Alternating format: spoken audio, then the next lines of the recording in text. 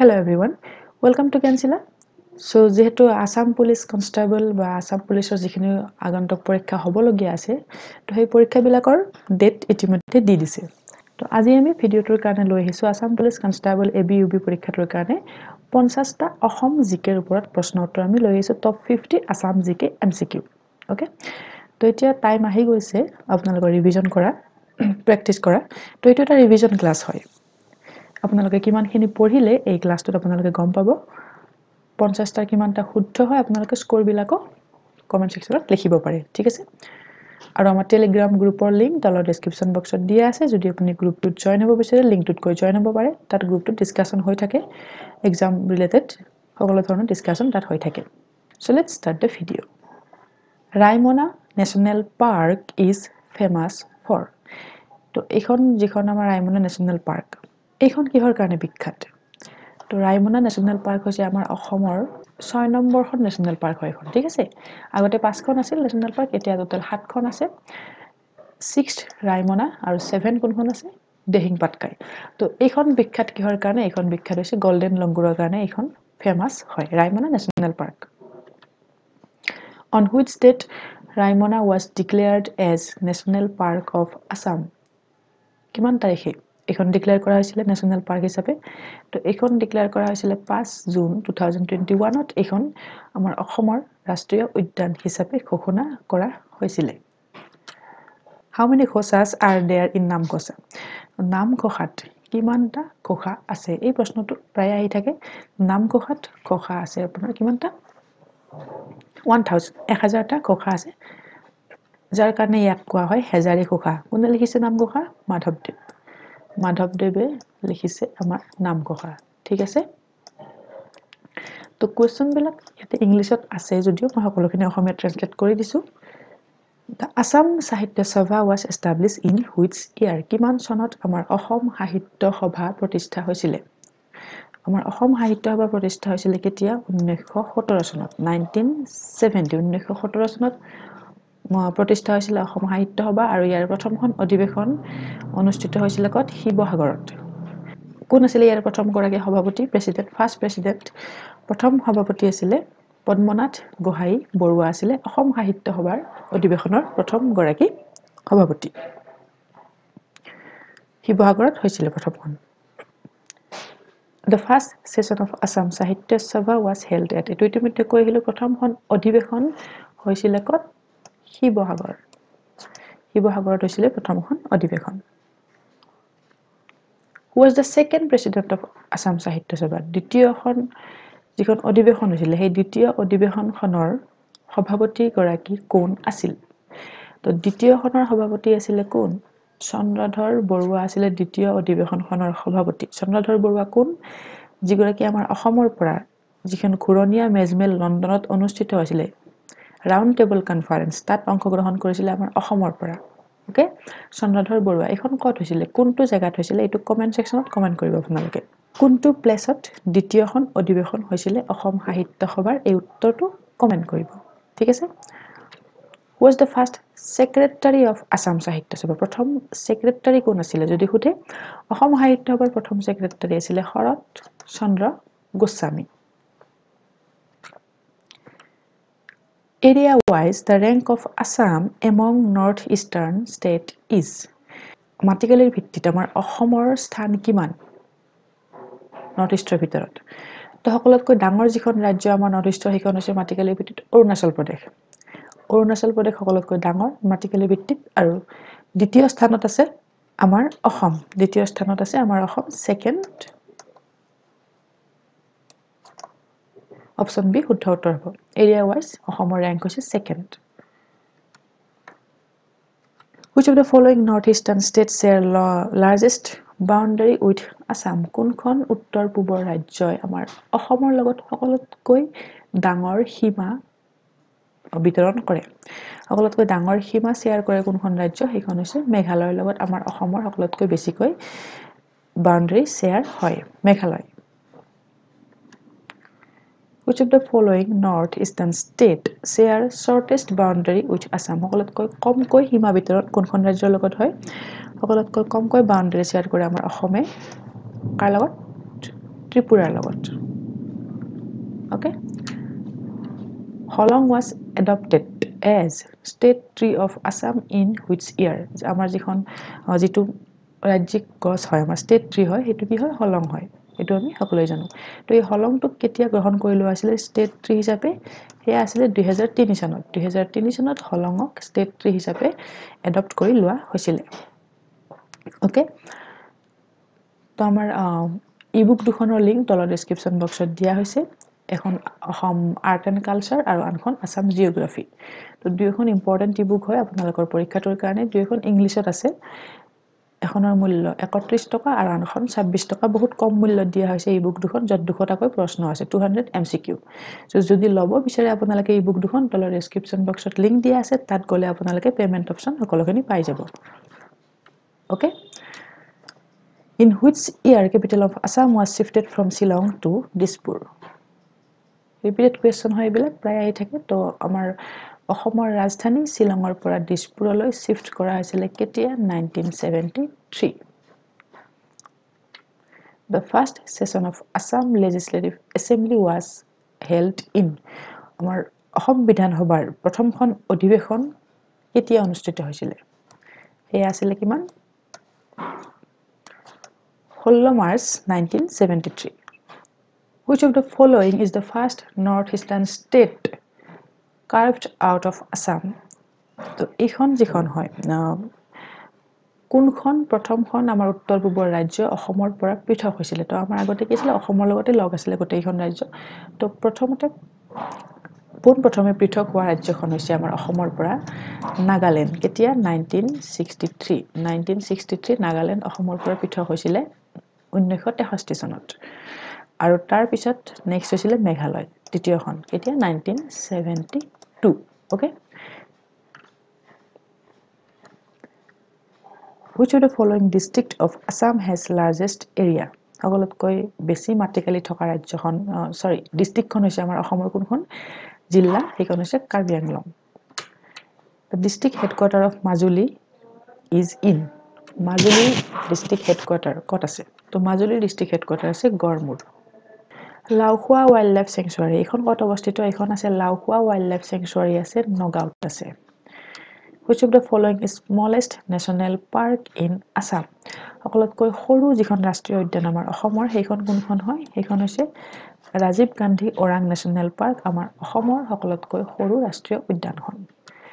Amchang wildlife sanctuary এখন কত আছে আমচাং wildlife sanctuary এখন আছে Kamrup metro Amchang wildlife sanctuary What is the state bird of Assam কি হয় আমাৰ অসমৰ state bird দেওহা আৰু যদি অপচনত দেওহা নাথাকি হোৱাইট উইং ডাক থাকে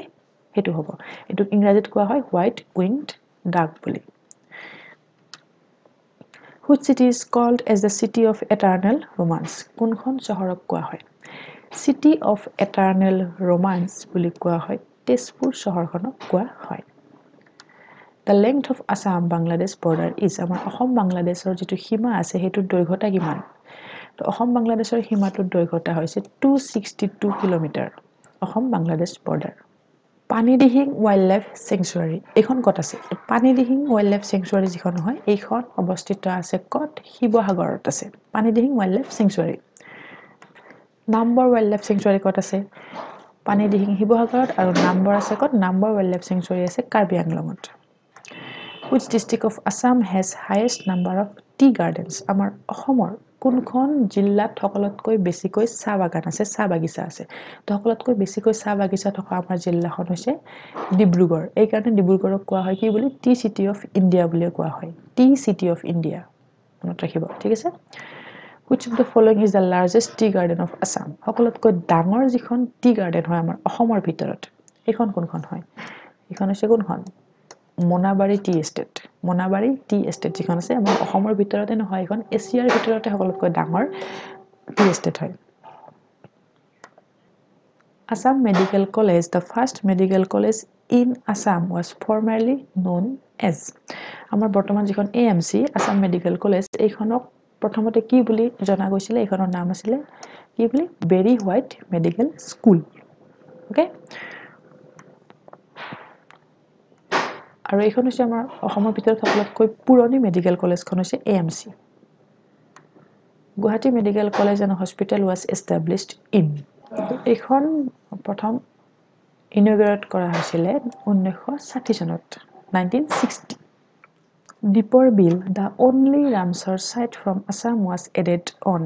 আমাৰ অসমৰ একমাত্ৰ যিখন অসমৰ পৰা ৰামসৰ সাইট আছে এইখন হৈছে Deeper Bill তো এইখন কেতিয়া ঘোষণা কৰা হৈছিল ৰামসৰ সাইট হিচাপে এড কৰা হৈছিল Deeper Bill এ আছিল 2002 চনত okay Kakoijona Reserve Forest is located in কত আছে Kakoijona Reserve Forest আছে বঙাইগাঁৱত আছে Kakoijona Reserve Forest The present temple of Ugra Tara was built by আমাৰ বৰ্তমান যেটো উগ্ৰতাৰা মন্দিৰ আছে এটো কোনে সাজিছিলে উগ্ৰতাৰা মন্দিৰটো সাজিছিলে শিৱসিংহই আহোম ৰজা শিৱসিংহ এটো প্ৰতিষ্ঠা কৰিছিলে In which district of Assam Numaligarh refinery is situated কত আছে এটো এনাৰেল আমাৰ অসমৰ কোনখন জিলাত আছে এটো আছে কত অপচন সি গোলাঘাটত আছে Who was the author of the first Assamese modern drama Ram Navami তো যিখন আমাৰ প্ৰথমখন অসমীয়া আধুনিক নাটক ৰাম নৱমী এইখন লিখিছিল কোনে ৰাম নৱমী লিখিছিল কোনে গুণাভিৰাম বৰুৱাই লিখিছিল ৰাম নৱমী অপচন এ শুদ্ধ উত্তৰ Gunabhiram Barua Nirmal Prabha Bordoloi was born in তেখেতৰ জন্ম কত হৈছিল নিৰ্মল প্ৰভা বৰদলৈ জন্ম হৈছিল শিৱসাগৰত আৰু তেখেতে আমাৰ অসম সাহিত্য সভাৰ অধিৱেশন যিখন 1991 1991 চনত যিখন দুধনৈত অনুষ্ঠিত হৈছিল তাত তেখেতে সভাপতিত্ব কৰিছিল অসম সাহিত্য সভাৰ অধিৱেশনত ওকে কাৰেঙৰ লিগিৰি কোনে লিখিছে এইখন কাৰেঙৰ লিগিৰি এই কিতাপখন লিখিছে Jyotiprasad Agarwala First Assamese romantic poem was প্ৰথমটো অসমীয়া romantic কবিতা কি হয় এটো হৈছে বনকুঁৱৰী কোনে লিখিছিলে Chandra Kumar Agarwala Hudum Puja is celebrated by which community of Assam তো যেটো হুডুম পূজা আছে এটো কোনে সেলিব্রেট কৰে এটো যিখিনি আমাৰ কোচ ৰাজবংশী আছে কোচ ৰাজবংশী জনগোষ্ঠীয় লোকখিনিয়ে এটো সেলিব্ৰেট কৰে হুডুম পূজা খেৰাই পূজা এটো কোনে এটো কাৰ ফেষ্টিভেল হয় খেৰাই পূজা এটো ফেষ্টিভেল হয় বড়ো সকলৰ এটা ফেষ্টিভেল হয় খেৰাই পূজা মেডাম মেফি এটো কোনে পালন কৰে মেডাম মেফি এই উৎসৱটো পালন কৰে আহোম সকলে পালন কৰে মেডাম মেফি সতী জয়মতী দিৱস কেতিয়া পালন কৰা হয় তো আমাৰ জয়মতী দিৱস সতী জয়মতী দিৱস পালন কৰা তাৰিখটো হৈছে 27 মাৰ্চ সতী জয়মতী দিৱস লাচিত দিৱস কেতিয়া পালন কৰা হয় তো লাচিত দিৱস পালন কৰা হয় 24 নৱেম্বৰ তাৰিখত পালন কৰা হয় লাচিত দিৱস Who gave the title Kalaguru to Bishnuprasad Rabha আমাৰ বিষ্ণুপ্ৰসাদ ৰাভা যেটো উপাধি কলাগুৰু এই উপাধিটো তেখেতক কোনে প্ৰদান কৰিছিল কোনে দিছিলে তো তেখেতক এই কলাগুৰু উপাধিটো দিছিলে সৰ্বপল্লী ৰাধাকৃষ্ণন তেখেতে এটো দিছিলে Who is also known as প্ৰতিমাৰ খনিকৰ কাক কোৱা হয় প্ৰতিমাৰ খনিকৰ বুলি কোৱা হয় কাক চন্দ্ৰকুমাৰ আগৰৱালা তেখেতক প্ৰতিমাৰ খনিকৰ বুলিও জনা যায় তো আসাম পুলিচ SI পৰীক্ষাটোৰ কাৰণে যেসকলে প্ৰিপাৰেচন চলাই আছে তেখেতসকলৰ কাৰণে যোৱাকালি আমাৰ চেনেলত অলৰেডি এটা ভিডিও আপলোড দিয়া হৈছে যত SI ডিকি তালুকদাৰ তেখেতৰ এক্সাম ষ্ট্ৰেটেজি এক্সাম প্ৰিপাৰেচন কেনেকুৱাকে কৰিছিলে গোটেইখিনি ডিটেইল ওয়াইজ তেখেতে ভিডিও দি দিছে তো সেই ভিডিওটো চালে আপোনালোকৰ প্ৰিপাৰেচনত বহুতখিনি হেল্প হ'ব যদি চোৱা নাই ভিডিওটো চাই ল'ব মই তলত ডেসক্ৰিপচন বক্সত দি দিম ভিডিওটো এটা ইম্পৰ্টেন্ট ভিডিও হয় আপোনালোকৰ কাৰণে যিসকলে Assam Police SI কাৰণে প্ৰিপাৰেচন চলাই আছে okay bin বৰাগী the poetry book was written by এটো কোনে লিখিছে বিন বৰাগী এই কবিতা পুথিখন লিখিছে কোনে চন্দ্ৰকুমাৰ আগৰৱালা তেখেতে লিখা এখন কিতাপ হয় bin বৰাগী Kanaklata Barua became a martyr of which of the following movements তো আমাৰ কনকলতা বৰুৱা শহীদ হৈছিল সকলোৱে জানে তেখেতে কোনটো আন্দোলনত শহীদ হৈছিল ইয়াতে আছে স্বদেশী movement non কোঅপাৰেশন civil disobedience quit India তো তেখেত স্বদেশী আন্দোলনত তেখেতে ভাগ লোৱা নাছিল নন কোঅপাৰেশনতো নাছিল সিভিল ডিসঅবিডিয়েন্স নহয় কুইট ইন্ডিয়া যেটো আমাৰ ভাৰত ত্যাগ আন্দোলনত তেখেত শহীদ আছিল শুদ্ধ উত্তৰ হ'ব কুইট ইন্ডিয়া মুভমেন্ট 1942 চনত যেটো হৈছিল ঠিক আছে আৰু যদি হলে স্বদেশী আন্দোলন কেতিয়া হৈছিল স্বদেশী আন্দোলন হৈছিল 1905 চনত 1905 Who among the following from Assam joined famous Dandi March যেটো আমাৰ দাণ্ডি যাত্ৰা হৈছিল মহাত্মা গান্ধী যেটো দাণ্ডি যাত্ৰা আৰম্ভ কৰিছিল সবৰমতী আশ্ৰমৰ পৰা দাণ্ডিলৈকে তো সেই দাণ্ডি যাত্ৰাটোত যেটো ব্ৰিটিছে নিমখৰ ওপৰত যেটো টেক্স লগাইছিল তাৰ বিৰোধিতা কৰি এটো কৰিছিল মহাত্মা গান্ধী তাত আমাৰ মহাত্মা গান্ধী তাত দাণ্ডি মাৰ্চত আমাৰ অসমৰ পৰা কোন গৰাকী ব্যক্তি তাত ভাগ লৈছিল অংশগ্ৰহণ কৰিছিল তেখেত আছিল Liladhar Barua The historic Assam Accord was signed in কেতিয়া এটো সাইন কৰা হৈছিল Assam Accord যেটো আছিল এটো সাইন হৈছিল কেতিয়া 15 August 1985 Assam Police Day is celebrated on কিমান তাৰিখে পালন কৰা হয় অসম পুলিচ দিৱস পালন কৰা হয় 1 অক্টোবৰ তাৰিখে পালন কৰা হয় অসম পুলিচ দিৱস ইম্পৰ্টেন্ট কোৱেশ্চন হয় এটো